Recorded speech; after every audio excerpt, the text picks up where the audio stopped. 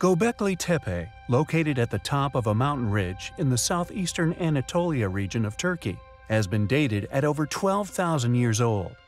Largely academically accepted as the oldest known temple in the world, it still possesses megalithic pillars weighing upwards of 60 tons, still standing trilithons, intricate depictions of animals carved into stone, and the uncannily similar symbology to that of another extremely ancient people, the Aborigines of Australia, a curious similarity we have covered in the past.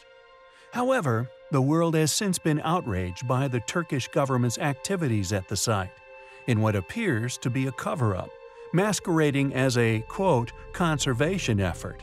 Tremendous damage has been incurred, not only by the tracks of heavy machinery, but by them filling in many areas of the ruin with modern concrete, this causing permanent damage to this most fascinating of ancient sites, and causing us to lose the opportunity to investigate these areas any further in the future.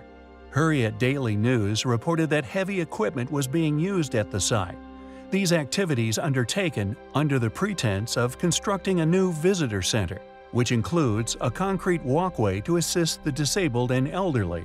These activities claim to have been undertaken in order to improve the chances of the site being included in UNESCO's World Heritage List. However, this clear vandalism of specific areas of the ancient relic are in direct opposition to the goals of UNESCO, which is to preserve ancient and historic sites. The question is, what were these dramatic efforts really undertaken for?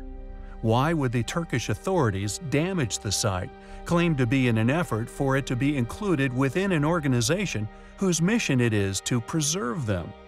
Were they trying to hide something? If so, what could this discovery have been? If indeed a cover-up, it would seem that it was something that even modern man was incapable of moving, and instead made the decision to cover up such discoveries with modern concrete. It is an action which we find highly disappointing.